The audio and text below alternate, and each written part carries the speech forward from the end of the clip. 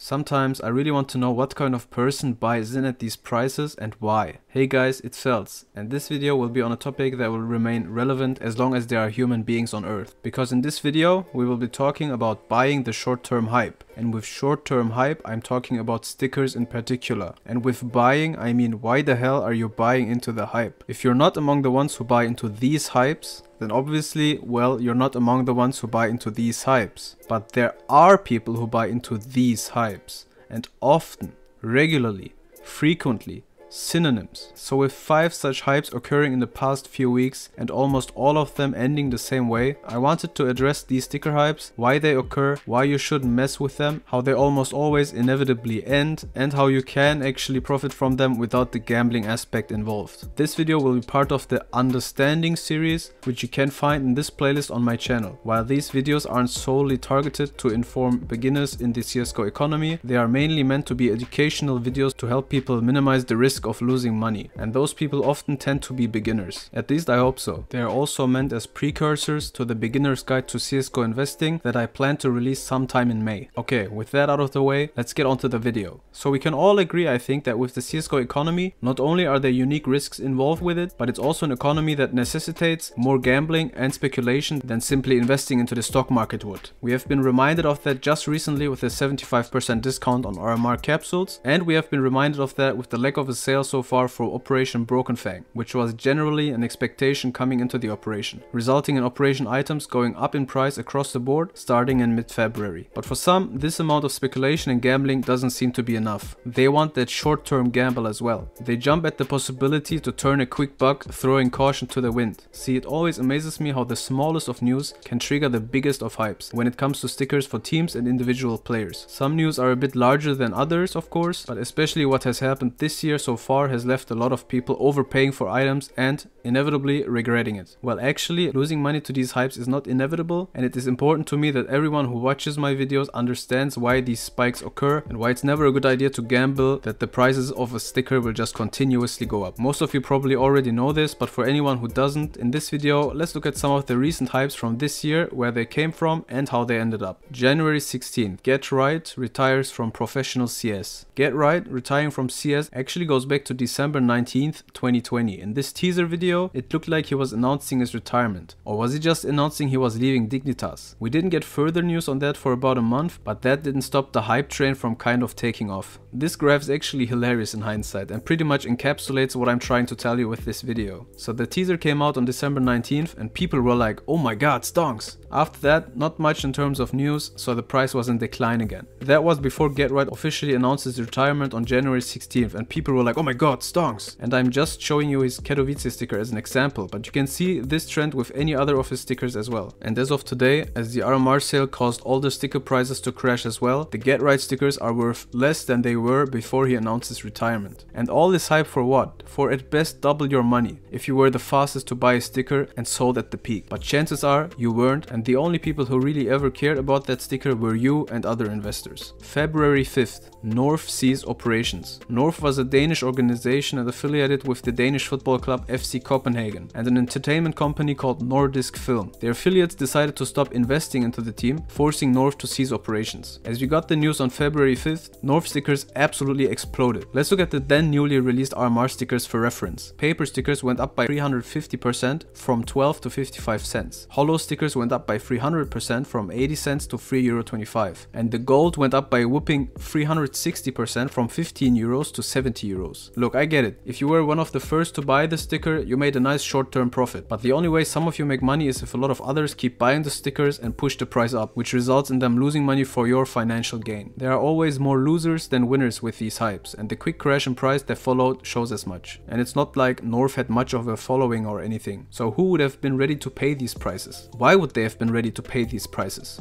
They were in fact not ready to pay these prices. March 5th, Kenny S benched by G2. G2 announced that their star player, Kenny S, would be benched after a run of poor form. Would his retirement have a more lasting effect on his sticker prices than just his benching? Maybe. He is a pretty popular player after all. But even when Shroud retired, for example, his sticker shot up and went back down again after a while, before increasing in value like most other items over the past few years. So if you invested due to the hype, you generally didn't see that money back for about a year after that. Don't buy the hype, guys. March 26th. Cloud9 disband. One of the most recent and bigger news we got was that Cloud9 disbanded their team and that they would take a break from competitive CSGO. Now Cloud9 are a more popular and well-known team than North, so we're getting closer to the lasting effects of the sticker hype territory here. But they did not cease operations yet, they disbanded their roster. Are those big enough news to leave these stickers at higher prices for the long term? Well, by the looks of it, no. I myself had this Cologne 2014 sticker of Cloud9, which I had just recently bought for somewhere between 6 and 7 euros at the start of February. And with the news, the sticker price, which had fallen to 5 euros in the meantime, jumped to over 10 euros on the Steam market. And, to my disbelief, actually sold for 17 euros on Buff, which is a site that is supposed to have lower prices as it represents real cash value. Of course, I jumped on the opportunity and sold my sticker, and now, well, it's back down to 5 euros again. As for the Katowice 2015 holo, it jumped up by about 100 euros before falling back down to just about where it was before, at least when we look at the buy orders for the sticker. So a great unexpected opportunity at short-term profit for me and some others, and an unfortunate turn of events for people who bought the hype. February 27th and April 11th. virtus.pro, heroic and gambit performances. When teams play well in tournaments, regardless of whether it's in a major or not, their prices go up accordingly. And after a few days and weeks, their prices drop down again.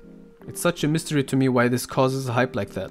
virtus.pro, for example, played Gambit in the final of the IEM Katowice 2021 tournament in February, and as they made their way to the final, their RMR gold sticker price, for example, reflected that. I myself unboxed the virtus.pro gold sticker a few weeks earlier and was able to sell it for 43 euros, and it went all the way up to 60 euros. The graph doesn't show that properly anymore, unfortunately, but you can check out my answering questions on RMR video, where at 2 minutes and 15 seconds, I show this exact graph, and you can see that it sold for way more than the 39 euros it is showing here these days. The important point to make here though is that the sticker drop all the way down again. And really, if you buy the virtus.pro sticker during the semi-final because you speculate on them going to the finals, why not make a bet on a betting site instead? Same goes for what happened with Gambit stickers at that time, who won IEM Katowice 2021. You can see how high the sticker went up before crashing back down again, and now the sticker is again at an inflated price because Gambit made it to the ESL Pro League final as well. The winner of that tournament, Heroic, what a surprise, experienced the same ups and downs recently. Are you tired of all the examples already? Well, too bad. I got one final recent spike for you. April 11th.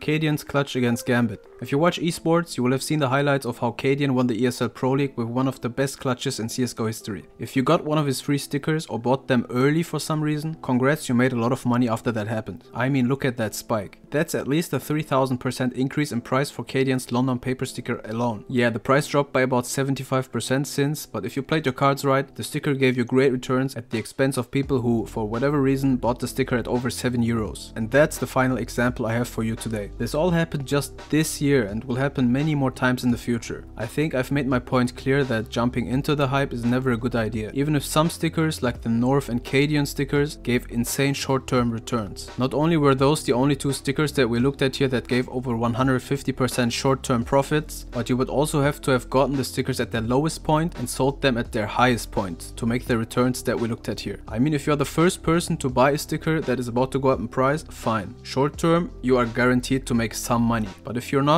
and more often than not, you're not the first person to buy a sticker, you expose yourself to the risk of losing money really quickly for a really dumb reason. But if you do own any of these stickers beforehand, like I did with the virtus.pro and Cloud9 stickers, you should definitely sell off your sticker during the hype. You will most definitely be able to rebuy it for cheaper a few days or weeks later, making some nice profit as well. Like I did with the Cloud9 sticker, my advice would be to also check out a third-party site like Buff to see if they have people paying absurdly high prices for these stickers. With the Cloud9 sticker, for example, not only was I able to make more money than I would have done selling on the Steam community market, but sites like Buff also allow you to reinvest into items at way cheaper prices than on Steam. So it's basically a win-win-win situation if that happens. Other than that, stay safe, do not let greed overcome you when you see these spikes, and always expect prices to drop in the aftermath. Thank you for watching, have a good one.